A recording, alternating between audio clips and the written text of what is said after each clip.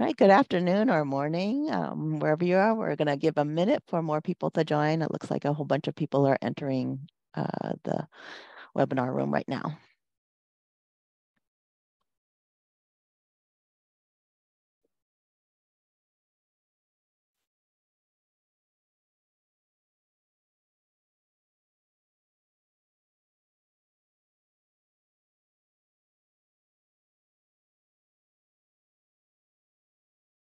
All right.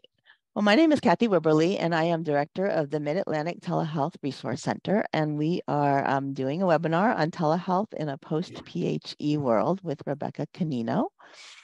Just a little bit about us. The Mid-Atlantic Telehealth Resource Center is one of 14 telehealth resource centers federally funded by HRSA. We technically serve the dark purple states that you see on your screen right now. And we are a regional resource center that provides technical assistance and training for a set of states. So the dark purple states are ours, but we do serve the entire country as the National Consortium of Telehealth Resource Centers. So if you are not within our states, you can definitely find the resource center that serves you by going to telehealthresourcecenters.org. This particular webinar is presented as a precursor to our leading transformation track for our upcoming telehealth summit. The leading transformation track is intended to support and equip attendees with resources, tools, and skills to manage, lead, and accelerate digital transformation. And as you all probably know, and part of why you are probably joining this webinar today is because we have been in this crazy 2.5-year period where everything has been rapidly pivoting, oftentimes having a moving target that we can't keep track of or keep up with. And so part of this webinar is helping you to really understand what Rebecca has done at Johns Hopkins in terms of how to lead change and transformation in this age where everything is a moving target. So I am going to flip to Rebecca. Thank you, Kathy. It's a privilege to be here. My name is Rebecca Canino. I am the Executive Director for the Office of Telemedicine for Johns Hopkins Medicine. Hopefully you can see my screen right now. There we go. It's a miracle. I love how right before we do these presentations, that's when our technical challenges come.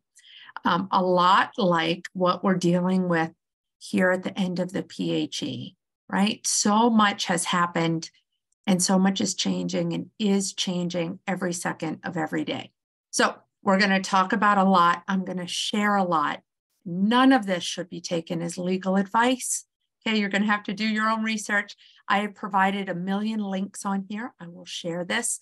I made all of the spreadsheets copyable so that you can have some tools, but please do not sue me, Rebecca Canino, for any misleading information. I'm just doing this under the guise of being an expert. So here we go. Ready? Okay. I want to say ready, but it's not moving. Oh, there we go. Okay. So some key questions that we're going to talk about today. What is the PHE and how does it impact virtual care? What has Congress done to make telehealth flexibilities permanent? How long will these flexibilities last? And this is an ever-changing landscape. And what do we need to do to get ready for or be thinking about? Okay. I did this with Kathy, which is so exciting. And we did this for the National Center Teleresource Center, and you can go to that website and see this, and we're updating it at all times.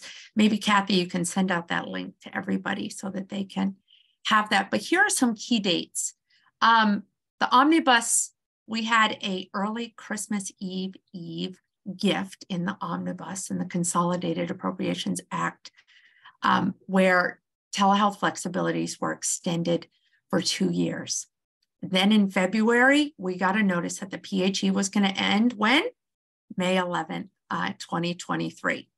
Now, when we get to September, do you remember the first 151-day flexibility happened at the end of the Consolidated Appropriations Act in 2022. And that gave flexibility through the end of December 31st, 2023 for a lot of these things. And then the new appropriations flexibility, a new Appropriations Act came and put stuff out until December 31st, 2024.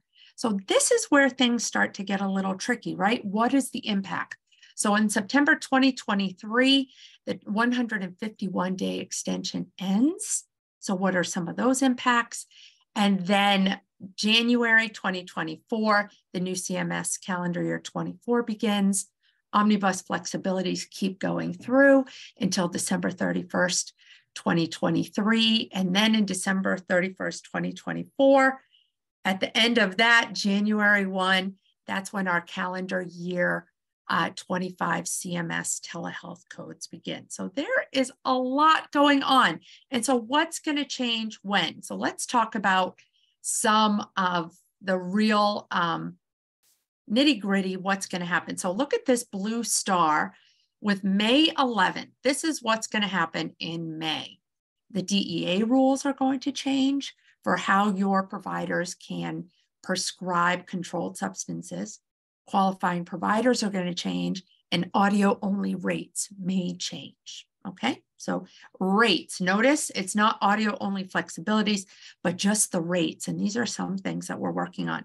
The biggest thing that's going to change May 11th is that your HIPAA waiver ends, okay? That's when you're going to have to make sure that all your providers are on a HIPAA-approved platform, and that you have BAAs in place with those platforms. Super, super important.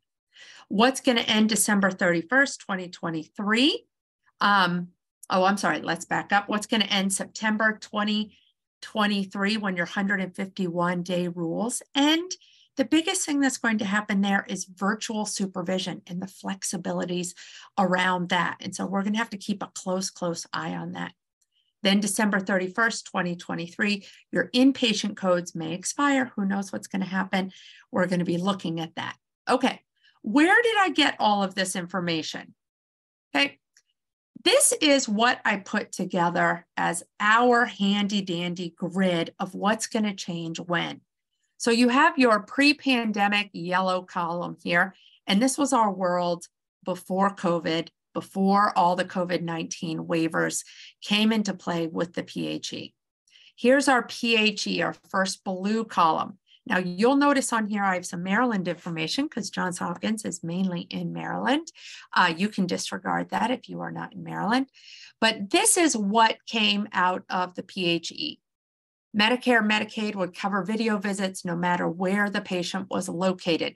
So that means the geographical locations went away. The geographical restrictions. So it was no longer rural versus non-rural. We could see them anywhere. Home was a covered site. This was our biggest change, right? It's important to remember as we talk about all these flexibilities that commercial payers have covered telemedicine broadly and without restrictions. That did not change through PHE, nor is it affected by PHE, okay? So it's important when you look at your payer mix to know your impact. And we're going to talk about this a little further on, but commercial payers are covering. Okay, with the public health emergency, audio only was covered at parity. Okay, and so this is happening right here, and at parity, at a visit level parity. Okay, not just at telephone code reimbursement, but at visit level E&M parity for reimbursement levels. Really important point. Provider type, multiple roles were allowed, including most of our allied health professionals. Super important, social work, audiologists, SLP, dietitians, right? All of these folks could now provide telemedicine. Virtual supervision, now we had virtual supervision, and general supervision was allowed for RPM and RTM. Expanded inpatient codes came out. All of you are familiar with this because this is the world we are living in now. And platforms, HIPAA compliance was not enforced. Okay, here's our red line of the PHE expires, May 11, 2023. In the 151-day transition, you'll notice most of these keep going across, no changes, okay? Going all the way down, except for your HIPAA compliant platforms, okay? Those are BAA. Now you need a HIPAA compliant platform with a BAA. Now, once that 151-day transition ends in September, now we have the omnibus bill, otherwise known as the Consolidated Appropriations Act 2023. And these take some of these all the way over until December 31st, 2024. Now, we've got some questions in here for our audio only. Audio only is allowed. The payment parity, what was not given in the omnibus bill, was how we're going to do this. What codes are we billing CMS? Are we going to be billing the visit level like we have been doing with a telephone modifier? How are we doing this? What are the exact reimbursement mechanisms, right? That is missing. So that is a question. Also not addressed are virtual supervision and your expanded inpatient codes. And so these we still need to be keeping an eye out on. Now, how can we be tracking these and what can we be looking at, right? This is a full-time job. So what I've done, the next set of 6-7 slides are going to be some websites that have done a fabulous job of tracking and where you can go for information. So Alliance for Connected Care, I think it's one of the best ones out there. They've got this great tracker that's telling us when things are going to end, giving us that sense of urgency. Really helpful to use this as we're moving forward. But they have put out some notes and actually tracked out. So I put this on there for you to look at. Actually tracked out what's changing, what's linked to the Consolidated Appropriations Act, what's tied to the PHE. So this is something that you can go through and really get some nitty-gritty information about, okay? We are not going to go through each one of these because it is a little intense, but it is all here. And as we go into our question and answers, we'll probably go back to these slides to answer some of those questions, okay? So some of these they have tied to the PHE, some of them they have moving on. The next article that's come out that's been really helpful, and I don't know how many of our listeners are fee-for-service telemedicine versus health systems, which of you are running your own business. Foley took the viewpoint of if you own a telehealth business, these are some things you're going to need to know. So they came at it from a different viewpoint, and this may be more helpful for you depending on how you are set up and what lens you're looking through. Okay, so they list all the same things that are listed on the Allied Alliance for Connected Health, but they look at it a little differently. Now, let me go back. For the Alliance for Connected Care, I did not pull everything off of the site. I just pulled things specific to telemedicine. There are a multitude of other things that you may find interesting, so please go on that site. Okay, they list on things fully on like patients with high deductible health plans can utilize first dollar coverage, which isn't brought up in Allied. There's some other things on here, RPM copayment waivers that I didn't copy and put on there. So again, really interesting to look at. There's also some live links on here. This is probably the number one thing that everyone's looking at is controlled substances and what our providers are going to be able to prescribe and if they're going to need to see patients in person before they can do that, and the effects of that. So you'll hear a lot about that in the news. And this is like the hottest topic right now because this is the pain point that people see coming up on May 11th.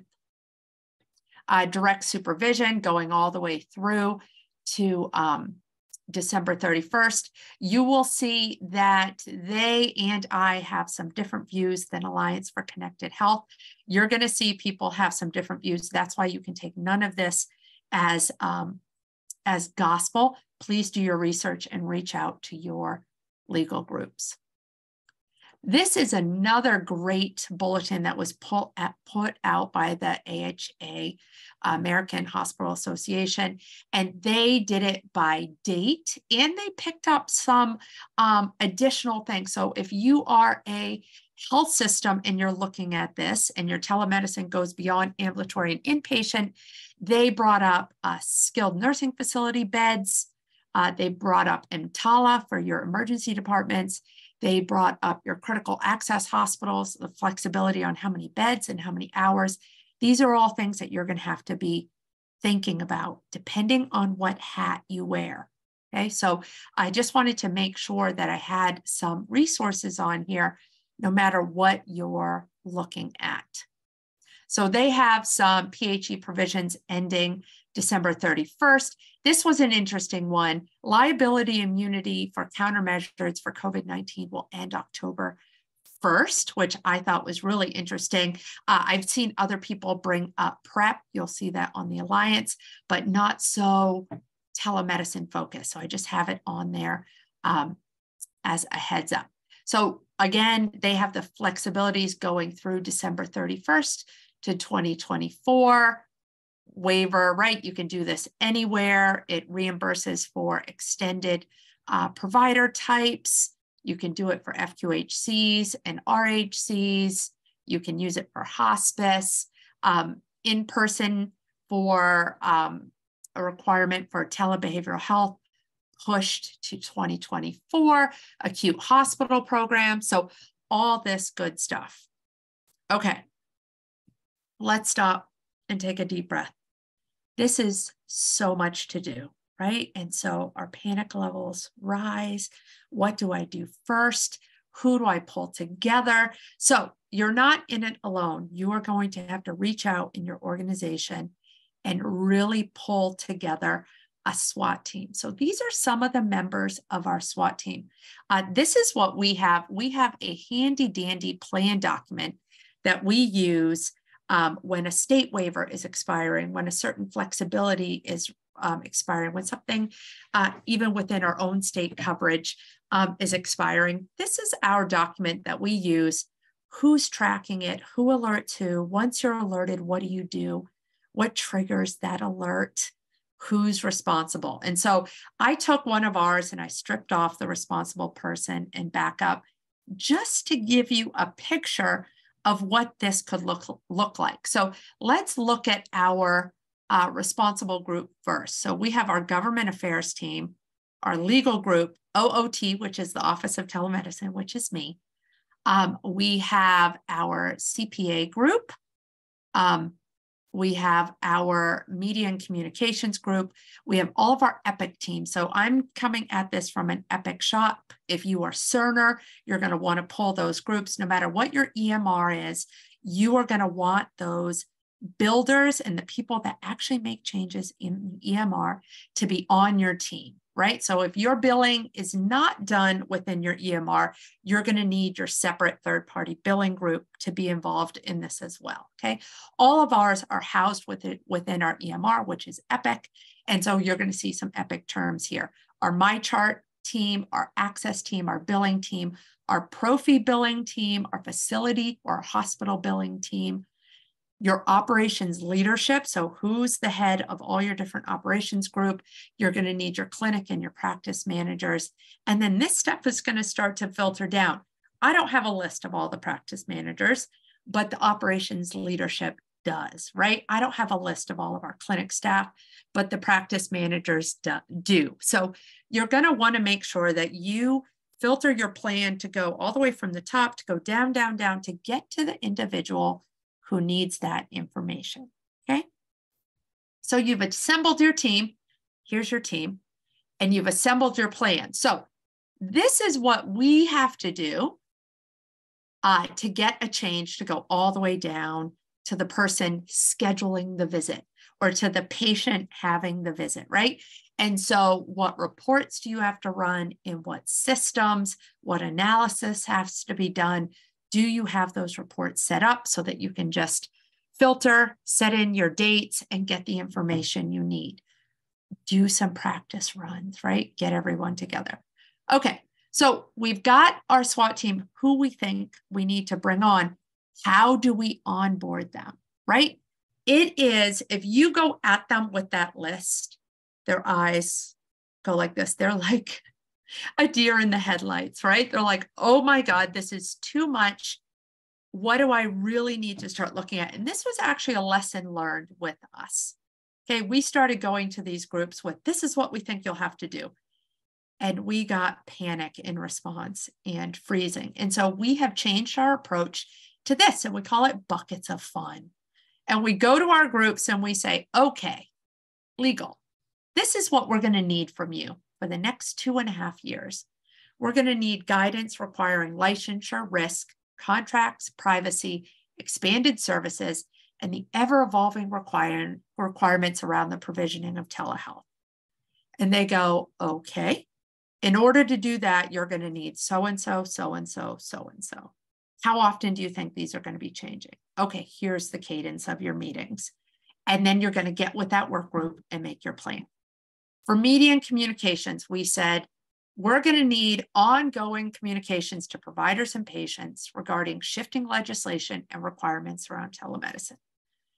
Media and communication said, okay, we think we are going to need our social media folks. We're going to need our internal communications. We are going to need legislation. Are you going to want to use some stories and some real life examples to influence legislation? Yes, we are. Okay, let's bring in that team. Okay, you want to talk directly to providers? Let's bring in that team. Okay, how often do you need to do this? For us, it's every 2 weeks that we meet to talk about this. Okay, so we set the cadence of our meetings, who's supposed to be there, then we set our plans. Government affairs. Now, depending on how you're set up, are you in one state? Are you in multiple states? Okay, you're going to want to have multiple government affairs teams. So we have a government affairs team for Maryland. And then we have one for Maryland, DC, Virginia, right? The kind of regional group, and Florida for where we all are. And then we have our national government affairs team. Now, Hopkins is huge. I do not expect that most organizations are going to be blessed with this many folks at their disposal, but you're going to want to reach out and figure out who you have. This is what we told them. We need the creation, support, and passage of legislation to facilitate licensure portability, federal payer flexibility, and telehealth state regulations, right? So not only do we want to lobby and get the change that we want to see, but we need to know what's coming down the pipeline. Maryland is just in their legislative session here in Annapolis, and every day new bills are coming up on the docket, and we need to decide, are we supporting them? Are we putting in a letter? Are we doing this? What do we need to do? So you're kind of managing what you need to do now and forecasting what you're going to need to do later. So depending on what arena you're in is how much you need your government affairs folks involved. We meet with our national, just as an example, we meet with our national folks quarterly. We meet with our state folks every 2 weeks, and we meet regionally monthly. Okay, so that's kind of how we do it. It depends on what's changing and shifting in your area. For your operations group, this is so important that you have the heads of your operation group. We have the heads in our group of our ambulatory sites. So it's not per site, it's per, like for Johns Hopkins Hospital, all of the outpatient associated with that. For Bayview, all of the associated ambulatory operations. Then you have your inpatient operations, and that's typically by hospital. If you're lucky, maybe you have one that's overall, but you're going to need to get them together, keep them on board so that they're in the loop. The most important thing when you're working with your operations group is getting in front of panic and people making changes. So if folks hear the PHE is ending, we can't do telemedicine anymore, this is what comes to their mind. I'm going to have to shift my telemedicine to in-person and have my scheduler stop scheduling telemedicine visits. You want to get in front of that decision that can be made, right? A scheduler could make that decision and start steering people different ways. A clinic manager could start making that decision. A provider could start making that decision, right? So you need to get ahead of that and make sure that communication is getting to them. So part of this, and this is how we came, because we already had that in place, when we went to our operations folks, we said, we're going to be counting on you for planning for the continued and increased use of telemedicine services, from budgeting to staffing, while communicating all of these ongoing changes. So when you look at an administrator level operations person, they are actually putting in the budget for telemedicine visits, right? You need to make sure that they're looking at the year ahead, forecasting accurately. It's going to stay the same or increase. We have a 2-year, right, ramp here that we should continue to ramp up. So baseline is maintaining what we have. Here at Hopkins, we're about 15% of our ambulatory services are by telemedicine. And we want to increase that both in the ambulatory and in the inpatient. And so it's very, very important that you get in front of your folks making those decisions and budgeting for them. They need to know what's happening, and they need to be sending that information downward. Okay, what are some of the other buckets of fun? Here's our other groups. So our access group, they are in charge of the scheduling mechanisms that are behind our EMR. This is hugely important. The more you can automate telemedicine into your scheduling, the more you can keep what you're doing and grow it, right? And so we said to our access, we really need to make sure that direct scheduling and decision tree logic, this is how we schedule on the back end. I'm using some epic words, so forgive me if you are non-epic. Creation allows for rules, ever-shifting rules around state licensure, role, payer, patient location, etc., because we are looking ahead and saying what legislation could come down, right? What if the geographical goes away? We're going to need patient location. What if it's based on diagnosis, like rules about having an in-person visit before a telemedicine visit for behavioral health? While that has been pushed off, what happens when that comes? What are we going to need? We're going to need now to know by diagnosis, right? And so we've asked them, look down, start looking in your crystal ball, start working with the EMR folks to make sure that we're going to have a way to be able to schedule patients looking at all these things. Okay. And these things are changing all the time. We put our requirements right at the top of our decision tree logic so that it is invisible to the scheduler and to the patient scheduling, but depending on what state they put in or what kind of visit or things like this, it starts changing the logic to point them over to a video visit or an in-person visit. Really, really important stuff. Okay, another group that you're going to have to pull in is whoever does your credentialing and licensing. And for us, that is our medical staffing office, our MSO. You're going to have to start looking at, this is what we said to them, licensure and compact management for both credentialed and non-credentialed providers. This is a huge shift. Typically, your medical staffing office is only looking at your credentialed providers, which is your MDs, your DOs, your PAs, right? Folks that can order in the system, right? They need to be credentialed at certain hospitals in order to do that. They need to be licensed, right, with a medical license in order to do that. They are the ones that your medical staffing office is following, putting in their systems, whatever that middleware is, that's flowing over into your EMR so that you can have the provider's licensure field in there. That allows your direct scheduling for your access group, right? And for your decision tree.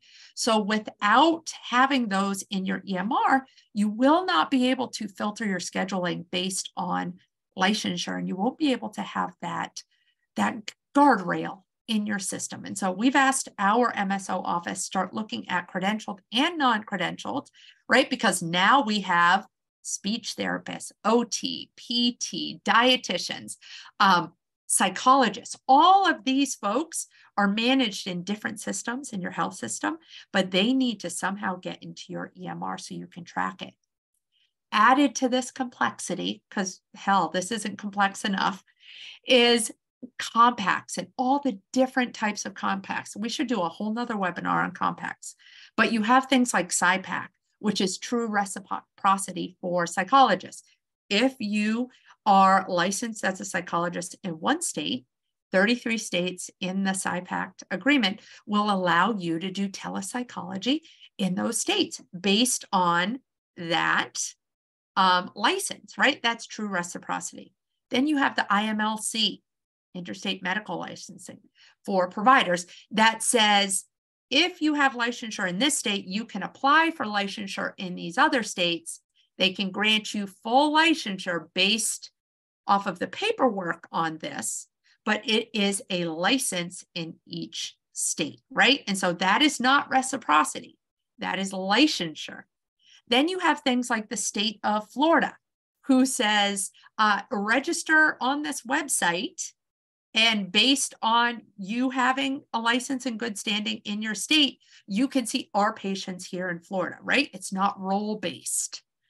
You just have to register, and credentialed and non-credentialed providers can practice in Florida based on that registration.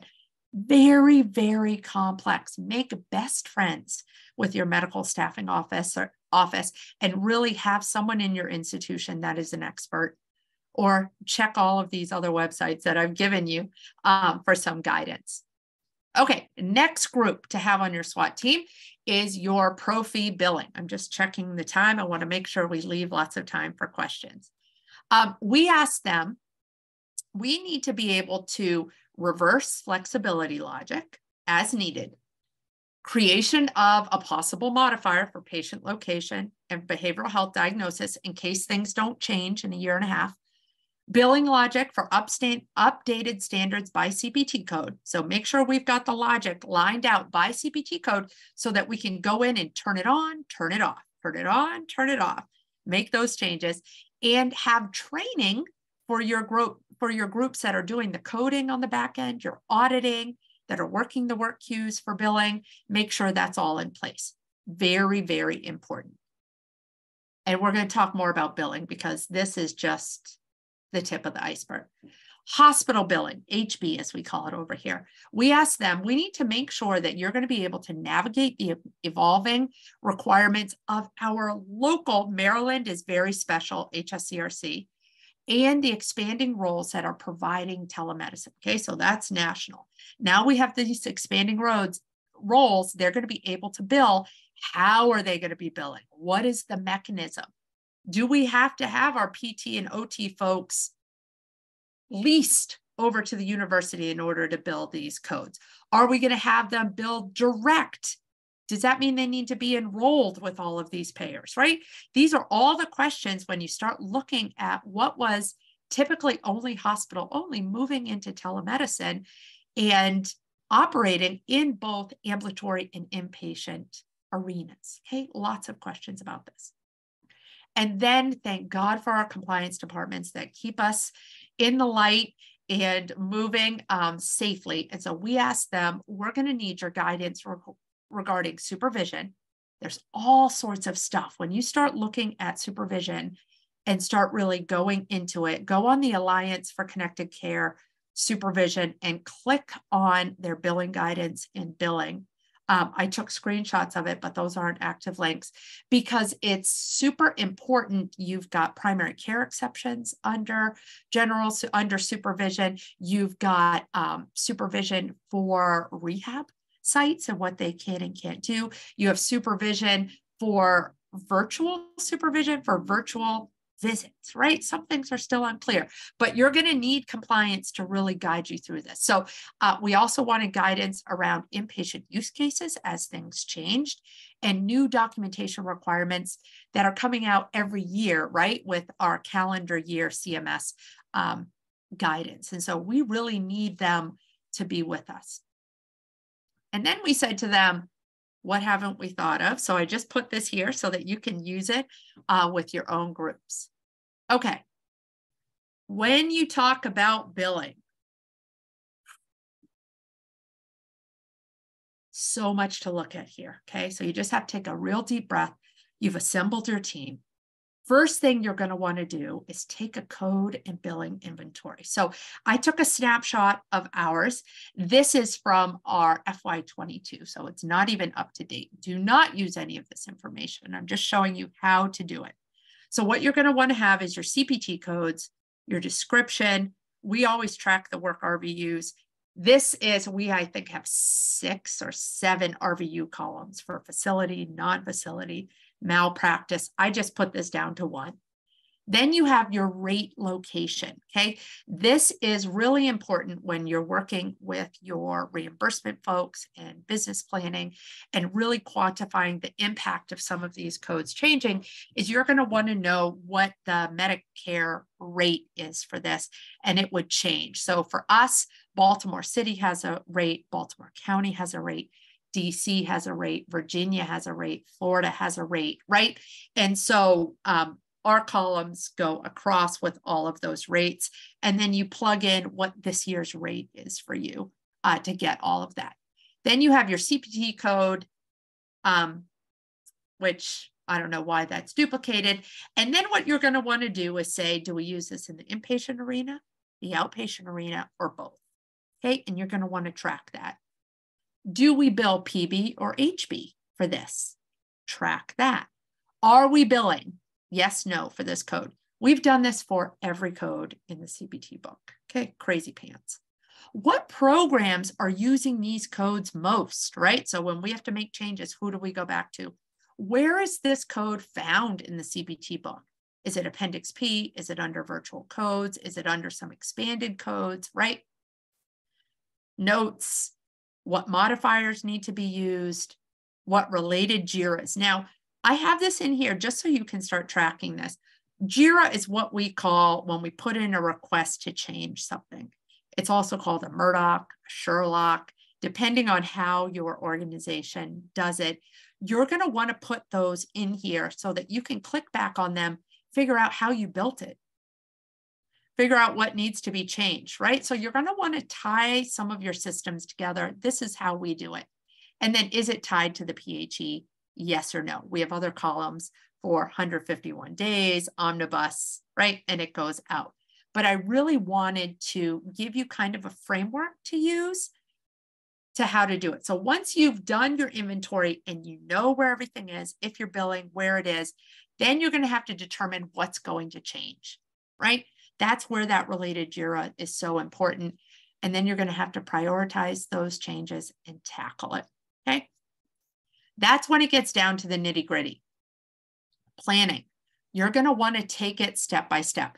I took a screenshot of our 2022 end of PHE Gantt chart just to show you what it could look like.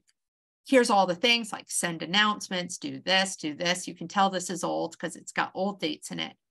Who do we send to? What's a distant site? What do we have to do? Here's our CPT codes, right? None of this is updated, so it's all looking like it's overdue. But this is how you're going to want to set it up, especially because if you look over in the schedule and progress areas, you're going to want to be able to change those dates. The dates that we had on there are no longer applicable, right? Because things are changing.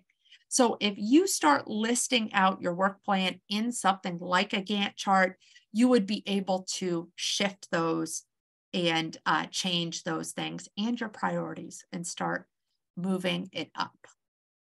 Okay, I have talked a lot and not even taken a breath. I'm going to take a sip of coffee and we're going to open it up. Kathy?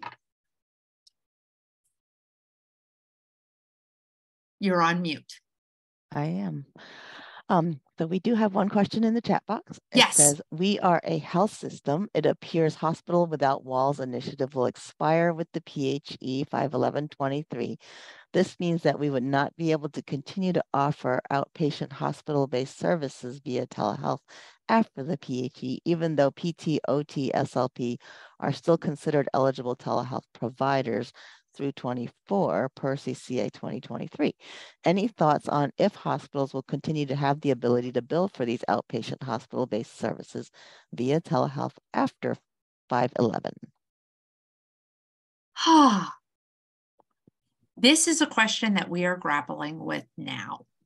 Okay, so it depends on how you set up your program. So acute care hospital at home is going through December 31st, 2024. Okay, so if your program got set up under that, then you can do some things. Like a lot of people set up hospital at home underneath that. For hospital without walls, we are in the same boat you are, trying to figure it out. And I'm so sorry, I have no additional wisdom to share.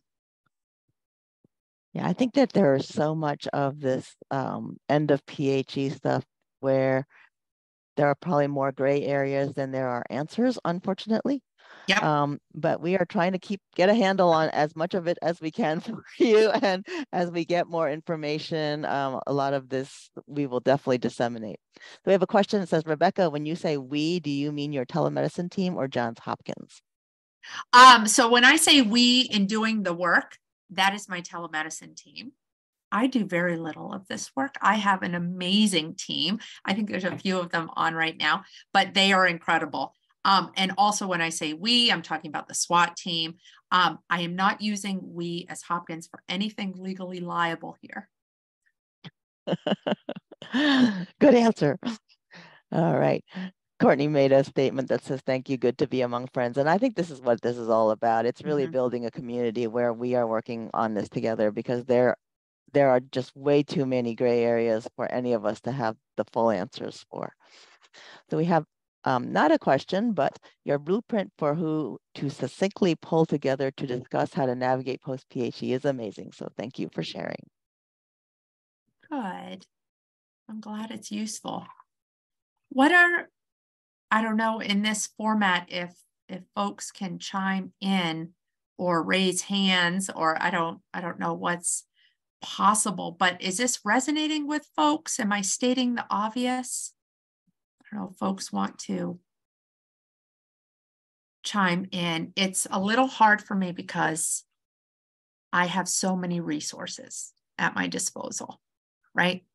And so when we talk to smaller health systems or hospitals or private physicians groups, this is why it's so important to share those national resources that are available.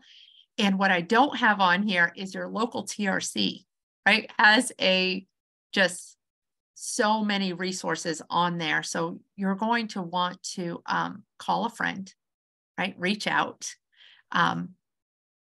And make use of all the resources that are available as we go through this.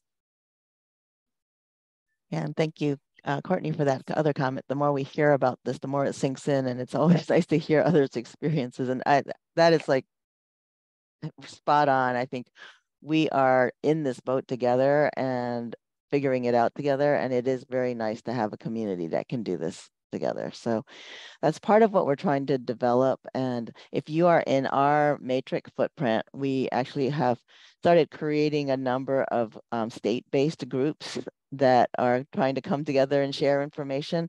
And so I know most of you are in a state where there's also state changes to navigate. And those are changing fast and furious as well. And I know, like, I'm here in Virginia and we have legislation out the wazoo right now. That It's is amazing almost what's coming out impossible to of crack. Virginia. Yes. I'm so heartened. Go Virginia. But it is a crazy time. Yeah. Yep. And I think it's important to realize the state that you're in, Medicaid can decide to expand, right? So here in Maryland, the Preserve Telehealth Act was passed, allowing, and they actually codified it, that Medicaid patients can receive telemedicine in the home.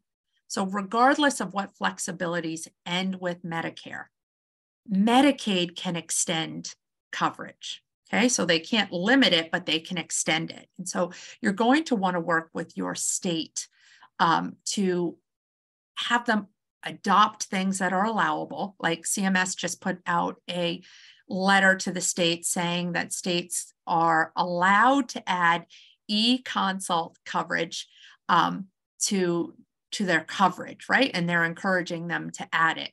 And so be aware of those things and amplify that.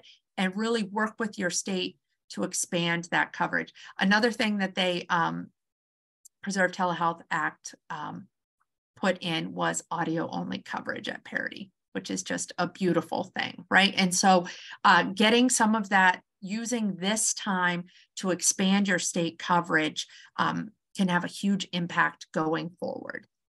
Absolutely. We do have one question. So in Yeah. the advocacy efforts for ongoing telehealth services, I wonder if language access concerns are being raised up. For example, in our program, we have not yet figured out how to confidentially and smoothly include a language interpreter into a video visit, while we are easily able to do so in audio-only visits.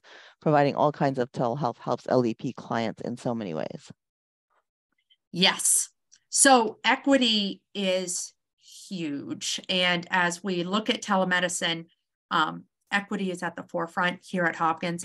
It is at the forefront for me personally.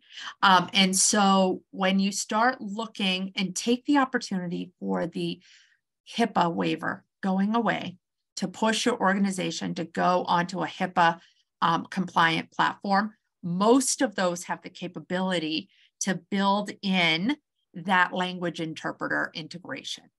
Okay, and so use that as a jumping and a leverage point to get your institution to invest in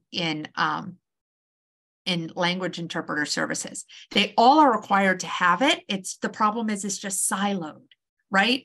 And so a lot of folks used COVID dollars, which was awesome, to integrate those. But if your institution didn't, leverage this next requirement coming down the pike for the HIPAA platform, because it's so important that on demand, we can be able to communicate with our patients. Absolutely. I think we can try to leverage all this rapidly changing environment for a lot of things. So I think, using this opportunity to make some changes that may or may not have to do completely with the PHE, but it has to do with the complete fluctuation of all the policies. And, when there is great chaos, it's actually a really good opportunity to make changes for other things that you want to make changes for. Yeah, like don't waste a good emergency. Like exactly. The boom of telehealth and now the normalization of telehealth. That's really what we're in, right? These next 2 years are going to be how we normalize. I am confident that Congress will make some of these changes permanent, right? They're just giving themselves a bridge to making those things permanent. I believe that the geographic restrictions are going to go away, that home will be an approved site.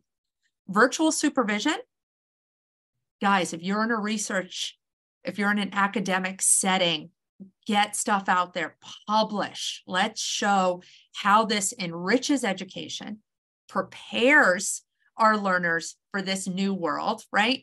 And that it expands access and lets people receive care better. If supervision can be done remotely, then that person doing the actual care, their reach is broadened, okay? And that has direct patient impact. So we need to amplify things that have direct negative impact on patients, like DEA, right? If we can't get ADHD medications out there, what is that going to do for our students, for our working population, for humanity as a whole? What are we doing for any of those controlled substances? And there is a whole rainbow of substances that we need to be able to get to people. That in-person requirement for behavioral health, what does that impact look like? We need to be publishing and showing what the backlog would be and how access would be slammed shut if these things aren't made permanent. Absolutely. We have a great comment from Haley, which is, I think you all are addressing a lot of things that we are all thinking about in the back of our minds and are required to do. Standing at the bottom of the mountain preparing to climb is intimidating, and it absolutely is. I think I have never encountered a time in these last 3 years where policies have shifted sometimes in a weekly basis, and trying to stay on top of it and be on that, and then trying to help people strategically plan to move forward when that the target is still moving.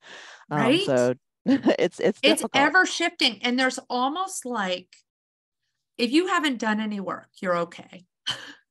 And this because things are changing so quickly that really you have to make sure people are ready to work when it's time.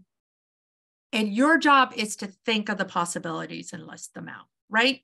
Because if we get people working ahead of time and getting way into the details, and then it changes, right? We lose their engagement. And so this is almost like you're getting everybody on alert, you're running some drills, like look at it like preparedness.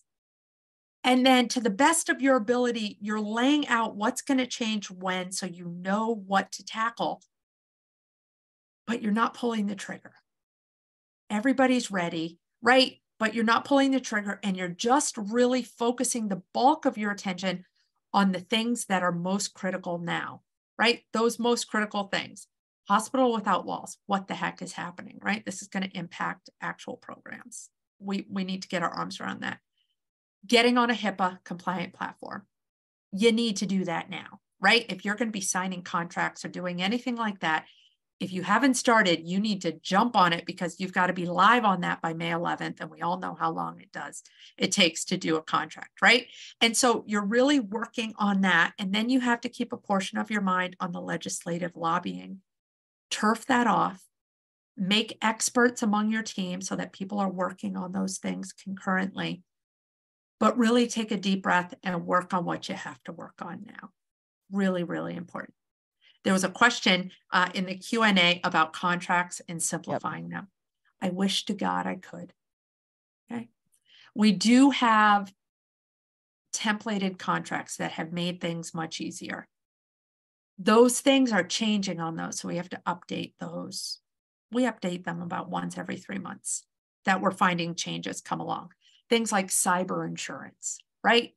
Places don't have a lot of knowledge about that, and how do you talk to them? We do have different types of contracts for health departments versus SNFs versus private practice, right? 3 different templates. And so having those templated, knowing who the lawyer is really important. And we have found if we can get the lawyers to just talk to each other and hash it out versus sending it back and redlining between the operational folks, much, much faster. So those are my pearls of wisdom around your agreements. Yeah, contracting is a pain, and with all the changing navigation pieces, it makes it even more. And I definitely concur with Rebecca. If you can get the lawyers to just talk on the phone or by video with each other, it's a whole lot better than redlining, change this word from happy to glad. And, you're just like, why are we making this change? This is ridiculous. It's crazy. Yeah. So if you can get the lawyers, and then that way they can, be pulling up statutes and talking lawyerly talk, but it'll get done. And that's really what you need to do. We have found that contracting takes longer than the actual operationalizing, setting up the technology, doing the training, and then we're waiting on contracts. Yeah. Well, I just want to say thank you, Rebecca, for sharing. I saw a comment from Harshal that we struggled with language translation earlier, but we have worked with our vendor to figure out how to integrate video into our Epic process. We're taking a more phased approach. I'm happy to talk about it if needed. And I think that really is that's what this is all about, right? We're all sharing the things, the lessons learned. And so I'm just going to flip real quick to end with a plug for our summit. This is what we're all about. We are trying to share our lessons learned and best practices with each other. It's coming up March in Norfolk, Virginia. So if you are anywhere near, but we are also offering hybrid. I think over 80% of folks are coming in person this year, which I'm very excited about. We have some great keynotes and plenary sessions, but I did want to just highlight that we started our leading transformation track last year because of this constant change. And the leading transformation track is really all about equipping leaders like yourselves to deal with this constant chaos. And so some of the sessions we have are like innovate or die, yikes, but I don't have the time, building cultures of innovation, leading through crisis, using improvisation to transform team culture, achieving transformation through strategy-driven execution. But we also have creating communities of innovation practice. And that's what this conversation is about. Like, how do we as a group come together and learn from each other? And so one of our final sessions is going to be that. And we are setting aside a whole, for for the first 20 organizations who sign up, the person who's leading the Creating Communities of Innovation is actually going to run a post-summit webinar series for the first 20 organizations that come up. And they're really going to run your team. So sign up as a team, and they're going to do deciding what problem to solve. Innovation is best practices practiced as a team sport, iterative prototyping, and evidence-based storytelling. It's really kind of the how do you get from, this is where we hope to go, and how do we get there?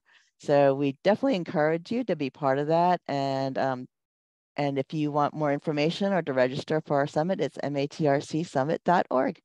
And we hope to see you in Norfolk. Thank you for joining us, and we will be making everything available on the National Consortium website under our end of the PHE collection. And that will be going out to you by notification after this as well, so you'll have the link. Thank you all. Thanks all.